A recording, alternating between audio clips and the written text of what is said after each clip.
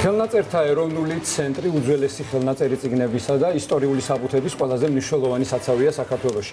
ის 1958 წელს პროფესორ ილია აბულაძის ინიციატივით დაარსდა.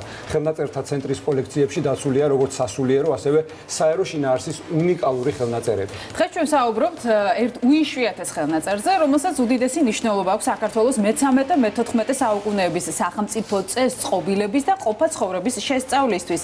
ხელმწიფის კარის გარიგება ასე ქვია ამ დოკუმენტს. ეს ხელნაწერი ექვთიმე თაყაიშვილმა ქართლში მოგზაურობის დროს ერთ სახლში იპოვა. ჩვენ ვიპოვეთ რამდენიმე წლის წინათ ქართლში მოგზაურობის დროს ერთ გაპარტახებულ სახლში და მოვიღეთ ნაგავიდან, რომელიც ჩვენს თვალწინ გამოგავეს ოთახიდან. წერს ექვთიმე თაყაიშვილი. უფრო დეტალურად სახელმწიფოს კარის გარიგების შესახებ მზია სურგულაძესთან ვისაუბრებთ, რომელიც გახლავთ ხელნაწერთა ეროვნული ცენტრის წყაროწოდნეობისა და დიპლომატიკის განყოფილების ხელმძღვანელი. სწორად თქვით ალბათ მზია. დილამშვიდობის და მადლობა სტუმრობისთვის. პირველ რიგში გარკვეულწილად გაბრიელმა აღნიშნა დოკუმენტის პოვნის ისტორიის შესახებ. უფრო დეტალურად რომ მოგვიყვეთ, როგორი პოვა ექვთიმე თაყაიშვილის დოკუმენტი. დეტალები სხვა შორის ამაზე მეტი ჩვენ არ ვიცით და ეს ინფორმაცია ექვთიმე თაყაიშვილი იყო. გარდა იმისა, რომ უდიდესი ენთუზიასტი და უდიდესი მოღვაწე იყო სწორედ აი ამ არა მხოლოდ ის რომ მეჭურჭლეთ უხუცეს ვეძახით არა, ის რომ დაიცვა განძი, მაგრამ თავისთავად ამ განძისა და აი ამ ხელნაწერების მოპოვებაში ჰქონდა ძალიან დიდი იღბალი. აი უჩვეულო რაღაცებს წააწყდებოდა ხოლმე. სხვაებიც დადიოდნენ იმდროს დიდი ენთუზიაზმით ეძებდნენ ამ სიძველეებს და ექვთიმე წააწყდებოდა ისეთ რამეს, რომ აი 15 კაცი გაივლიდა ვერ იპოვიდა და მივიდოდა აუცილებლად აღმოაჩენდა ხოლმე. აი მართლაც ესე წააწყდა მისი ერთ-ერთი მოგზაური ნაგავში იპოვა, ნაგავიდან ამოქექა და ეს აღმოჩნდა ძალიან ნაკლული ხელნაწერი. ხო ექვთიმე იყო ისტორიკოსი, შესანიშნავად ერკვეოდა წყაროებში და მან პირველმა გამოსცა ეს ძეგლი და ეს პირველმა შეისწავლა. და გარკვეული შენიშვნების დაურთო, ხო? კი, კომენტარები და მეცნიერ აკადემიური საინტერესოა რომელ ქართულზეა ეს დაწერილი ეს ხელნაწერი. ეს ნუსხურით არის, გულისხმობთ დამწერლობას, ხო? ხალბატონზეა ძალიან რთული პერიოდია ეს საქართველოსთვის, ეს საუკუნეები, რომელიც ჩვენ ვახსენეთ. მაშინ ასე ვთქვათ, მრავალმეფიანობა იყო, ხო? კონკრეტულად რომელი მეფის კარის გარიგებაა ეს? ჩვენ ეხლა აი ამ ძეგლისადმი ინტერესი თავისთავად რადგან დაიწერა ამ ეს ძეგლი, ეს იმას ნიშნავს, რომ აქ არის იდეა თავისთავად ჩადებული, რომ სამეფო კარი უნდა იყოს ცენტრალიზებული, უნდა იყოს ერთიანი, უნდა იყოს ძლიერი.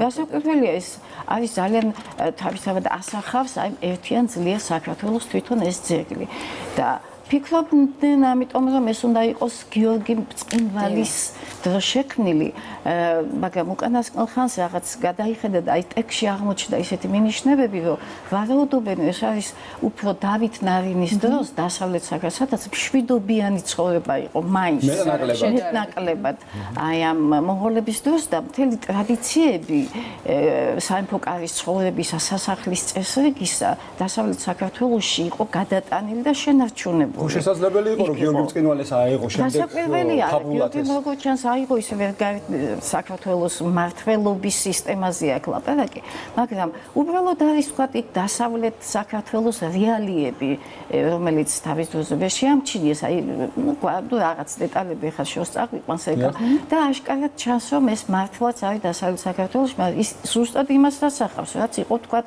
თამარის დროს და როგორი მე-13 მე-14 საუკუნეების ცხოვრება, სამეფოს სასახლე, როგორც დაწესებულება და არა როგორც ნაგებობა, არამედ როგორც დაწესებულება. თავისი სასამართლოთი, მთელი დიახ, აქ იყო ნაირ-ნაირი ფუნქციების მატარებელი დაწესებულებები.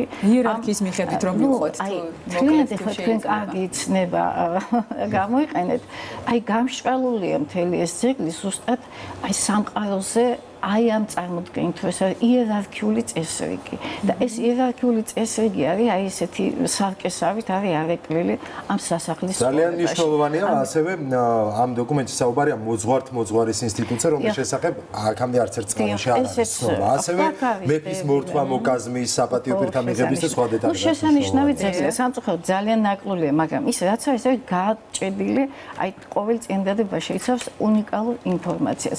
აი საახალწლოდ რიტუალი ტარდება. ეს არის გარდა იმისა, რომ უფლებები, მოვალეობები, იერარქია, მოხელეების, ეს არის ეტიკეტის არაჩვეულებრივი წყარო, აი შუა საუკუნოვანი სასახლის ეტიკეტისათვის წარმოდგენა შეგექმნით, ну პირდაპირ აი უნდა გადაიღოთ ისტორიულად რომელ ვთქვათ წყობას გავს მაინც რომელ შეგვიძლია მივუახლოვოთ ეს არის ფეოდალური მონარქია კლასიკური სადაც მეფეს აქვს მეფის ირგვლივ სათათბირო ორგანო არსებობს მაღალი იერარქიული თანამდებობის მქონე მოხელეების საშუალებით იქმნება მხოლოდ მეფე არის ცენტრალური ფიგურა. აი აქედან ჩვენ ვეცნობთ რა იყო სავაზიროს შემადგენლობა, ესე იგი აქ არის ლაპარაკი 5 ვეზირი ყავს მეფეს ამ დროს ესე იგი როდესაც ეს ძეგლი იქმნება. ეს არის პირდაპირ სამთა ვეზირთა და ორთა ვეზირთა, ესეა გამიჯნულია 5 ვეზირიდან 3 გახლავთ უფროსი ვეზირები, ეს არის ათაბაგი, ეს არის ამისპასალარი, ეს არის მანდატური, რომლებსაც შვიდობის, ომის, აი ჯარის გაწმების, ძალიან უდიდესი სასახლის მოვლის, დომენის, მეურნეობა, პოლიცია, დაცვა, ძალიან შერეულია ეს ამ დროინდელი ფუნქციები არ არის გამიჯნული, ასაკვირველია შუა საუკუნეებმა ეს არ იცის, თუმცა რაღაც ტენდენციები იყო, ფუნქციები გამიჯნულიყო, მაგრამ თვითონ სამეურნეო ყოფა, ეს აგრარული მეურნეობა და შემდეგ აიძლეოდა ესე მკაფიოდ გამიჯნულ შესაძლებლობას და არც სამართლებრივი აზროვნება, მაგრამ არის კიდევ მეორე ორთან, მაინც ჩანს ეს ტენდენცია. აი მეჭურჭლეთ უხუცესი და მსახურთ უხუცესი ორთა ვაზირთა კატეგორიაში შეადგენდნენ და აი ამათაც თავიანთი ფუნქციები აქვთ, ესე იგი ისინი უფრო უფროსები არიან ისამი.